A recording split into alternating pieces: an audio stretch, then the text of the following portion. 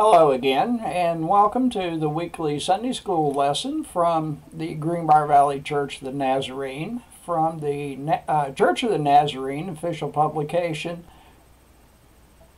Faith Connection. We are continuing our study of the Ten Commandments, and today we are looking at the fourth commandment, which is remember the Sabbath. But before we get into our scripture readings for today, let's open up with a word of prayer. Heavenly Father, we rejoice and glorify your name, and we thank you so much, Lord, for this perfect creation that you made in 6 days. And on the seventh day you rested. Lord, we just ask that you open up our hearts and minds to your word today. Let us take away from it what you know that we need and what you want us to learn of you through your word. And Lord, we just ask that you continue to use us in the way that you need us to be used to continue your kingdom, to make disciples from the nations. And it's in Jesus Christ's name we pray. Amen. We are again looking at the fourth commandment, remember the Sabbath, and we have 2 scripture verses that we will be looking at today. And the first one is in, again, Exodus chapter 20, which contains the 10 commandments. And today we will be looking at verses 8 through 11. So here is the word of the Lord. Remember the Sabbath day by keeping it holy. 6 days you shall labor and do all your work, but on the 7th day is a Sabbath to the Lord your God. On it you shall not do any work, neither you, nor your son or daughter, nor your male or female servant, nor your animals, nor any foreigner residing in your towns. For in 6 days the Lord made the heavens and the earth, the sea, and all that is in them, but he rested on the 7th day. Therefore the Lord blessed the Sabbath day and made it holy. Now we're going to continue our scripture readings today, and we are going to the book or the Gospel of Luke, and we will be looking at Luke chapter 6, verses 1 through 11. And in my Bible, it starts out and it is titled, Jesus is the Lord of the Sabbath. And here is God's word from Luke chapter 6, verses 1 through 11. One Sabbath, Jesus was going through the grain fields, and his disciples began to pick some heads of grain, rub them in his hands, and eat the kernels. Some of the Pharisees asked, "Why are you doing what is unlawful on the Sabbath?" Jesus answered them, "Have you never read what David did when he and his companions were hungry? He entered the house of God, and taking the consecrated bread, he ate what is lawful only for priests to eat. He also gave some to his companions." Then Jesus said to them, "The Son of Man is Lord of the Sabbath." On another Saturday he went to the synagogue and was teaching, and a man was there whose right hand was shriveled. The Pharisees and the teachers of the law were looking for a reason to accuse Jesus, so they watched him closely to see if he would heal on the Sabbath. But Jesus knew what they were thinking and said to the man with the shriveled hand, "Get up and stand in front of everyone." So he got up and stood there.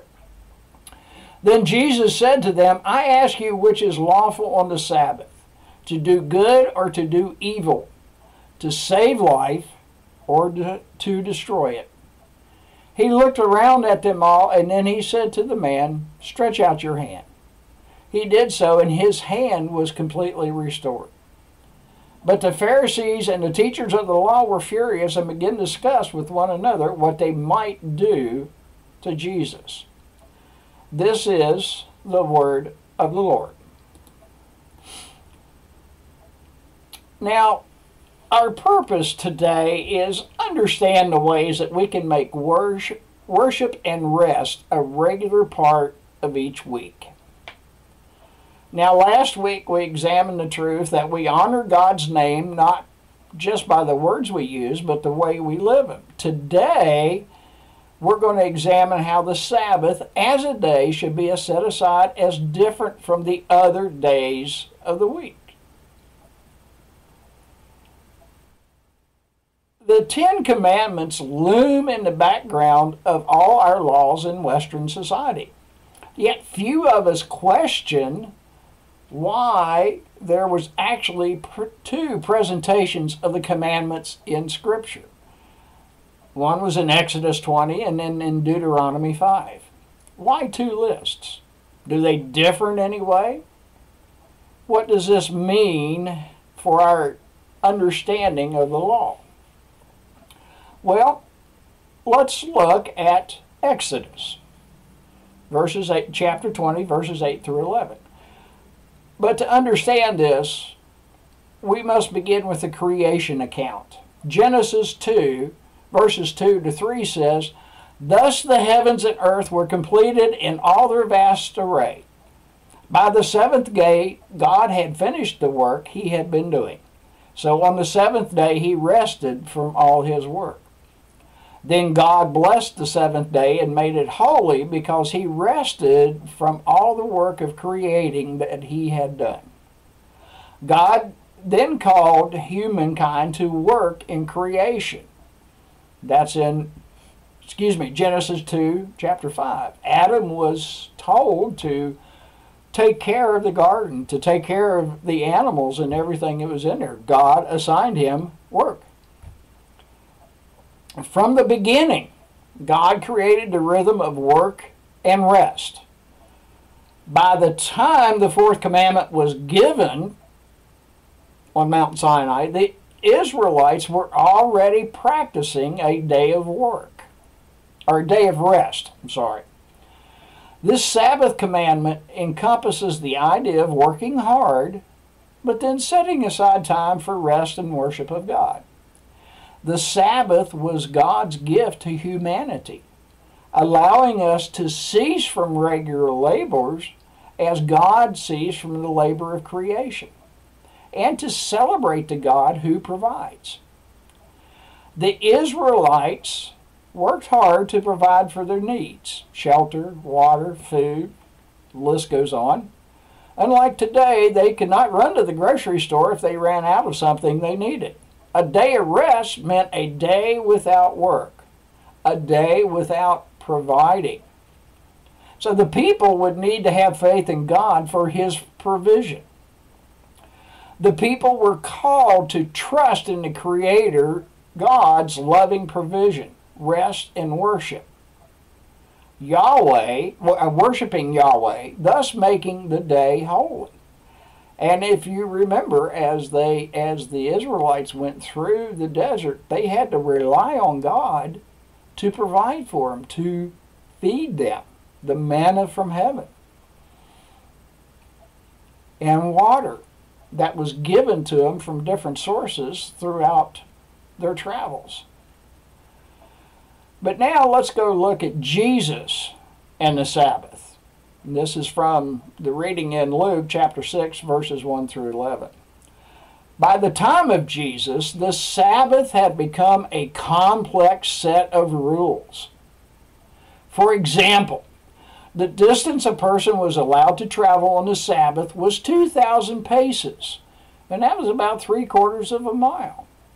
To travel further would be considered a sin. Sabbath had become more about focusing on not doing specific things than on resting and worshiping God. In this story in Luke, Jesus and his disciples were picking grain. One of the created Sabbath rules prohibited people from picking even a single stalk of grain and rubbing it with their hands to retrieve the kernels. This was considered harvesting. So when the Pharisees saw Jesus doing this, they called him out. Jesus responded by saying, "The Son of Man is Lord of the Sabbath. On another occasion, Jesus healed a man on the Sabbath. This too the Pharisees considered work. The Pharisees again called him out. Jesus responded by saying, I ask you, which is lawful on the Sabbath, to do good or to do evil, to save life or to destroy it? Now, how should we interpret Jesus' words and views of the Sabbath? First of all, Jesus observed the Sabbath. We read in Luke chapter 4, verse 16, that he went in the synagogue on the Sabbath as was his custom. Secondly, his intention was not to do away with the Sabbath, but change the concept of what the day should be. It was not intended to be bondage or a set of rules, but a gift of God for our benefit. Jesus said the Sabbath was made for man, not man for the Sabbath. And that comes out of the Gospel of Mark, chapter 2, verses 27 and 28. Third, Jesus was pointing out that Sabbath was not restrictive, but freeing. Freedom to rest from work. Freedom to worship God. Freedom to come together with other believers as the body of Christ. And freedom to minister to the needs of others. The Pharisees had made Sabbath so constricting that they even saw helping others as evil. Jesus was pointing out that the focus of the Sabbath is not on us, what we do or not do, but on God, the object of our faith and worship. So, what does that mean about the Sabbath today? After Pentecost, believers started celebrating the Lord's Day. In Acts chapter 20, verse 7, Luke says, on the first day of the week we came together to break bread. Therefore, Sunday became the day of rest and worship for many believers. Today, millions gather on Sunday across the world to celebrate the Lord's Day, their Sabbath.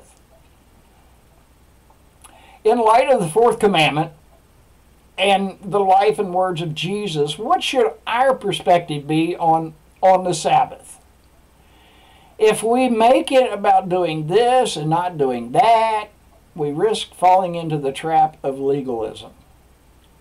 A good place to begin is to remember the Lord's Day is for rest, worship, celebration, and ministry. If we begin there, we will have the proper perspective on what we should or should not be doing to fulfill the fourth commandment. Gerald Reed, in his book, The Liberating Laws, says, Jesus is Lord and he is risen.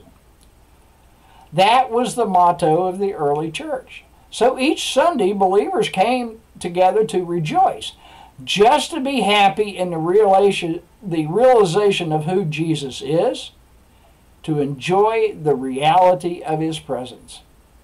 More than anything else, Sunday should be a good time for us, for we know that in Jesus we have entered into eternal life. God's timeliness. There are good words to keep in mind as we gather to worship God on the Lord's Day. Now, this came about because of the Sunday resurrection of Jesus. The church began to gather on that day of the week to worship and celebrate. The Jewish Christians, however, observed both the Sabbath and the Christian Lord's Day. Though the Gentiles believers didn't follow the Jewish Sabbath observance, they did make Sunday their Sabbath. Now, Sunday is typically viewed as a day of rest and worship.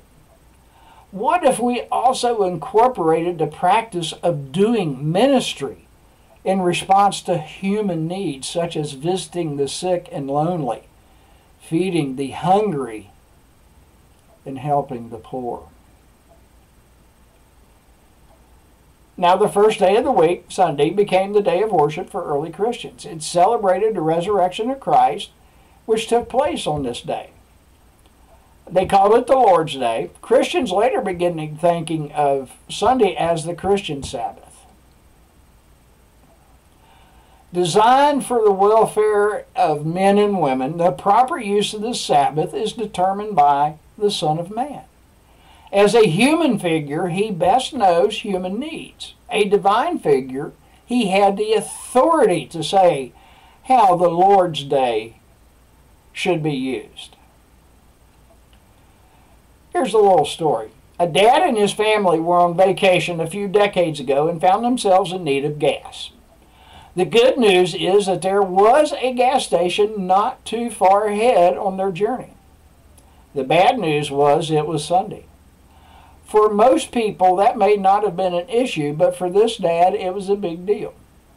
This man's observance of the Sabbath meant that their Sunday behaviors would not require work of another person. So now this dad found himself in a quandary. He run out of gas with his family in tow, or get gas and break his long-held Sabbath observance. What would you do? Think back, what Sabbath practices do you remember being important to your family in your youth? What about the larger cultures? You know, not even 30 years ago, it would be difficult to find a store open on Sunday. Now everybody's open. Everything is open. Do you have certain things that you do or won't do out of observance of the Sabbath? Now, again, going back to Exodus 20, verses 8 through 11, here are how are rest and work generally thought of in today's culture. Is one better than the other? What do we think of someone who works too much or too little? Or is someone who rests too much or too little? What is a proper perspective on work and rest beneficial? Now, Exodus 20, verse 10 says that the seventh day is a Sabbath to the Lord your God. This is a part of the commandment to keep the Sabbath day holy. Exodus wants us to understand that holiness happens in relation to God. What is the danger in thinking that holiness is separate from our relationship to God? In other words, you know, can we be holy on our own? That our own actions make us holy? That we can be holy individuals from relationship? I don't think so. Should we view our Sabbath practices connected to our relationship with God today? Well, of course we should. It's all about God. Why should we be intentional about our Sabbath observance? Because of our relationship to God. Not only is the fourth commandment rooted in the order of creation, but it also takes on new meaning as a result of the people's experience in Egypt. You know, a quick read of Exodus 5 will make it clear what life was like under Pharaoh. For Pharaoh, the goal of the economy was simply more, to the point of building storehouses to contain it all. All those under Pharaoh's thumb were impacted by this desire for more, including the supervisors, taskmasters, slaves, and even the land itself.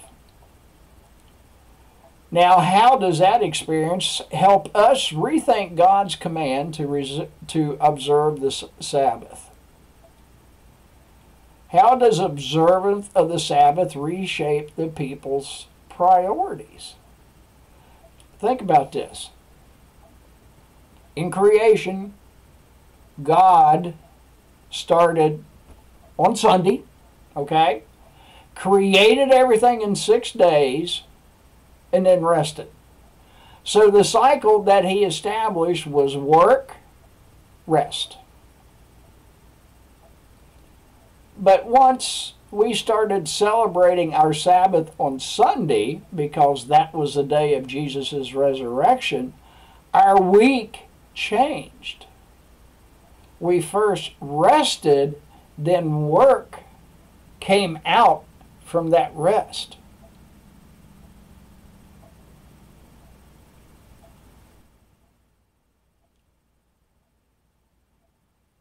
When someone asks us how we're doing, excuse me, a lot of times the typical reply is busy. Just been so busy. It's safe to say that busyness has become an idol. Into that world, the Lord calls us to embody a different way of being so that our relationship with God and others are nourished and given new life. How does busyness affect our life? What would you say, or would you say, that most people find their worth and identity in what they do or what they can produce?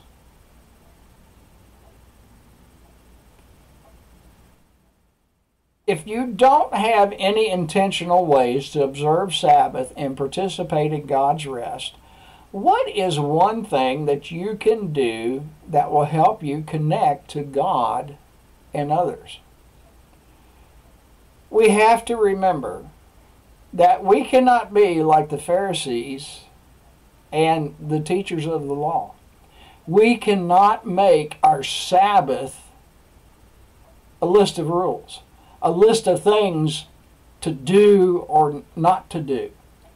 We need to make our Sabbath the focus on rest and worship with God.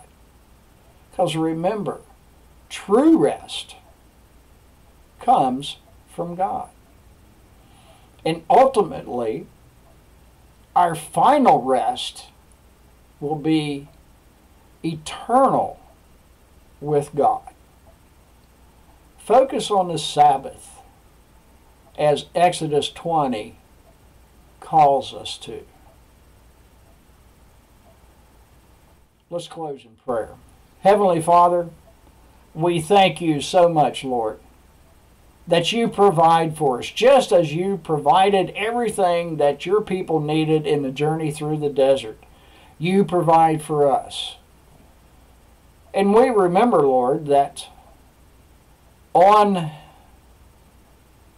the 6th day, you told the people to gather double what they normally did during the week so that they could rest on one day. And while they rested, Lord, they partake in what you provided. They rested with you. Lord, we thank you for all that you do for us. And we thank you, Lord, for your Son Jesus, who shows us the way that you want us to live. And it's in his name we pray. Amen. Have a